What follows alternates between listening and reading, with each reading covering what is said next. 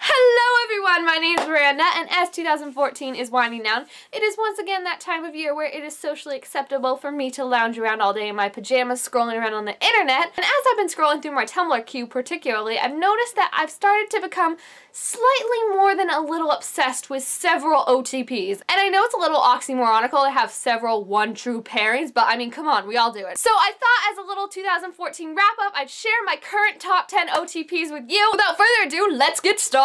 Coming in at number 10 is going to be Gwen and Gideon from the Ruby Red trilogy.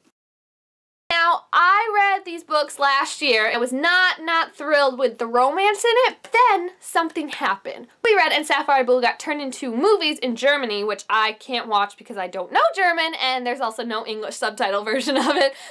I'm not sad, but the stills and the trailers, even though I couldn't understand a single friggin' word they were saying, the chemistry between Gwen and Gideon in those, I was like, what is going on? I love this OTP, and I know it's for real because I didn't even enjoy them that much in the books, but now it's making me want to go back and read the books. It'll crash later, but right now I can't stop loving Gwen and Gideon. Number 9 is going to be a rather tragic couple, and that is Blue and Gansey from the Raven Boys. If you haven't read Raven Boys, the backstory basically is that Blue, the main character, is destined to kill her true love with a kiss. Seems fine because, you know, it's like, just don't kiss anyone. But then on a particular day in May, she goes to help see souls that are going to die in the next year. She sees this kid Gansey, and she's never seen a soul before, and it's because you either kill that person or that person is your true love. And they're just one of those ones that, even in all the crazy science of the world, their relationship is just so strong and true. And it's really like the little things that Maggie Streifeder is so good at writing. Like in Lily Blue, Blue Lily, there's a scene where Blue is eating yogurt and then they're all talking around and she just kind of nonchalantly hands yogurt to Gansey to eat the blueberries. And it's just like little stuff like that that really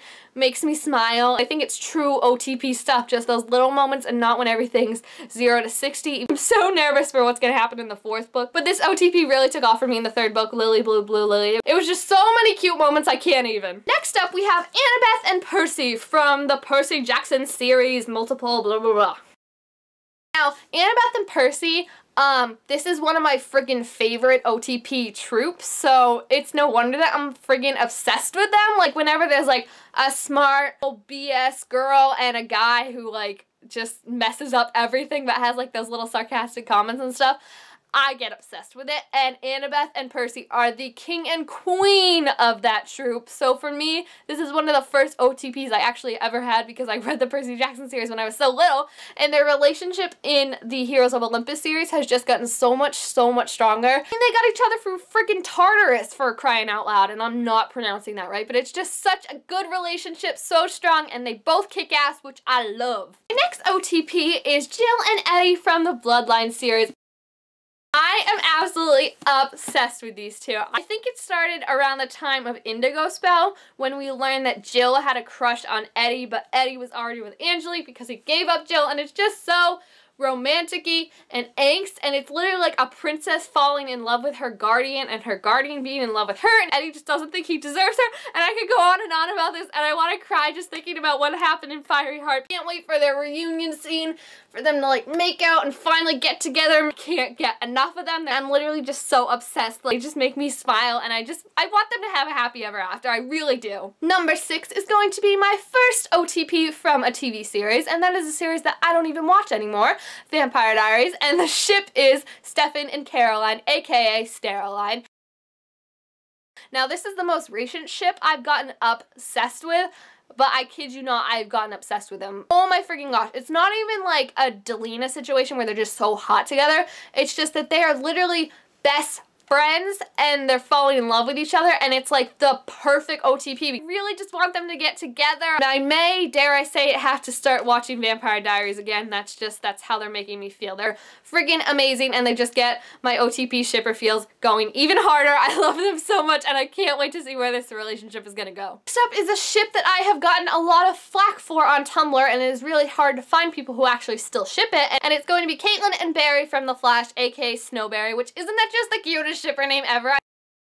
So the problem with Snowberry is that in the comic books, Barry Allen and Iris West get together, and on the show, Barry Allen is in love with Iris West, so it's pretty obvious that he's gonna end up with her.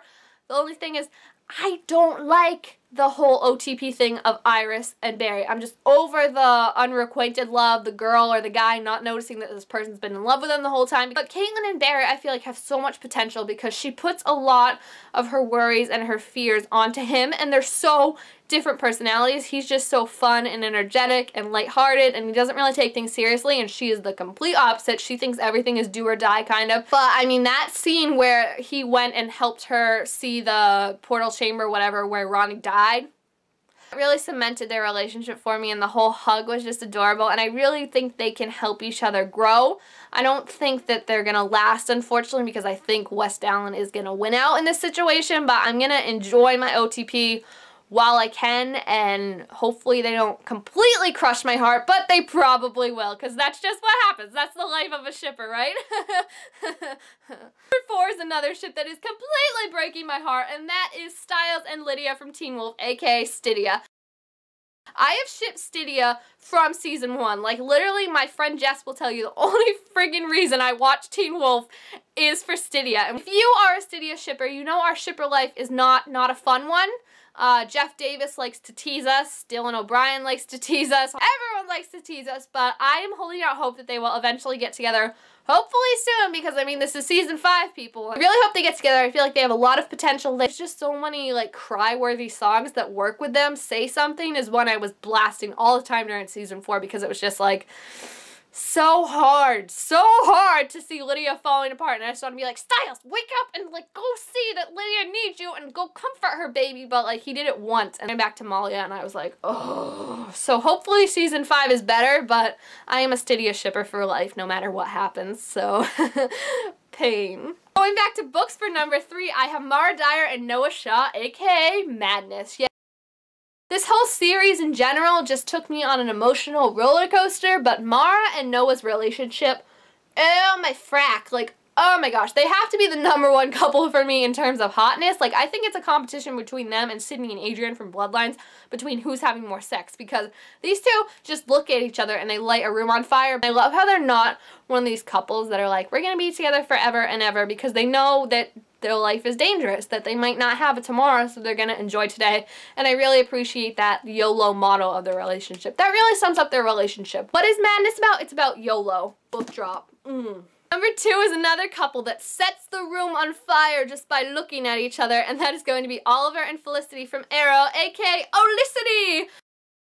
This is another ship that will tear your heart 50 ways to Sunday, and just to show you how strong the ship is, I didn't even watch Arrow until on my Tumblr dashboard. I kept seeing all these gifs of Oliver and Felicity, and all the gifs were sticking out in my head, all the scenes. I was like, this couple seems perfection, so I was like, I need to start watching Arrow.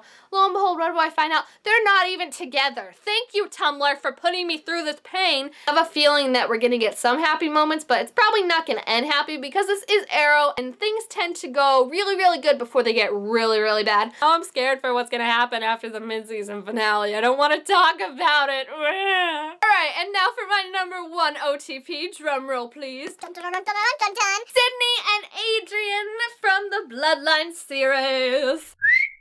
These two babies, oh my gosh, I could talk about them for 4 hours straight, probably even more. Sidrian is one of the hottest, best couples ever. They are the ultimate Romeo and Juliet, and just makes such an awesome relationship. I love them solving their little mysteries together. I love them helping each other out. And it's not even really the magical stuff, even though they do help each other out with that. It's how she's helping him with his depression, his bipolarness, and he's helping her with her body image problems. And I just really can't wait to see how they wrap up after everything that happened in Fiery Heart. It was like the ultimate thing you could ask for your OTP. I don't want to spoil it, but what you want for your OTP happened in Fiery Heart, and I just can't wait to see where they're gonna go in Ruby Circle. And then also Jill and Eddie. I mean, 2 of my favorite OTPs in one series. How better can it get than that? Alright, so there you have it, my top 10 OTPs of 2014. I'm so excited to see where my OTPs are gonna go in 2015, and since this is the season of sharing, feel free to leave your own top 10 OTPs or just your favorite in general down below in the comments so we can discuss them all and go together and just cry because pain, so much pain. So thank you all for watching. I'm Miranda, and I will see you next time. Bye, guys!